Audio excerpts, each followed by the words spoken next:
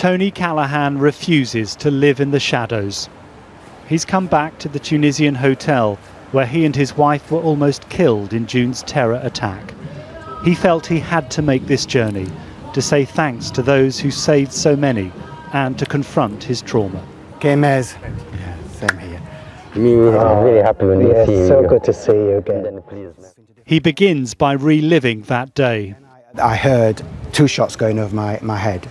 You hear the very sort of distinct whistle type of noise. He retraces the route he fled, trying to escape the gunman. You could hear people being injured. You could, the screams, but it was just that gunfire. As the gunman closed in, Tony and his wife Christine and others ran into this dead-end corridor. And the gunman was at the end of the corridor. He was that close? And he was firing at us, and all we could do was, we just run for our lives. So I remember getting hit maybe about here in my left calf.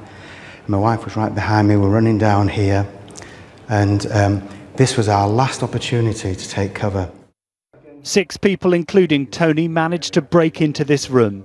But as they barricaded the door, he realised his wife, who'd been shot, was on the other side. I was trying to get Chris's attention, who by this time was shouting that she'd been shot. I feel, so sorry for those that, were lying out in that corridor dead. Those poor people. They were in there, just in their swimwear.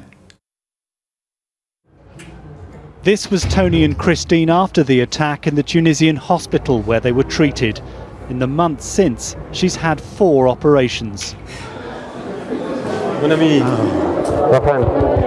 He's now back to say thanks to the doctor and staff who saved Christine's life. Thank you for looking after us so well. They've put a banner up to welcome him. Tony and Christine have raised £3,000 for the hospital. On my journey of recovery, this was something that needed to be done. You'll appreciate there was so much negativity of that day and that surrounded it. And this to me was a step forward. Back on the hotel beach, we hear from the Tunisians who've also been affected. The tourist industry has been all but destroyed, as unemployed water instructor Jihad Hassan tells Tony. Yeah, I'm very angry and I'm sad too, because he wanted to destroy Tunisia. It's not good. Not only has this gunman caused the misery that he has caused with all those deaths and injuries, but then he's affected his own people, the own Tunisian people, who have now lost their jobs. The hotel's owner says she fears the attack's economic legacy will only strengthen the extremists. He wanted to destroy all the economy in Tunisia, and he wanted to make people poor and to attract them to do terrorism. And you think that could happen because people probably have no jobs, yes, no money? Yes.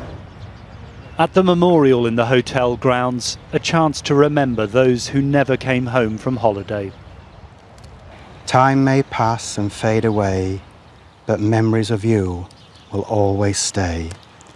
You will not be forgotten. Neil Connery, News at 10, Sousse, Tunisia.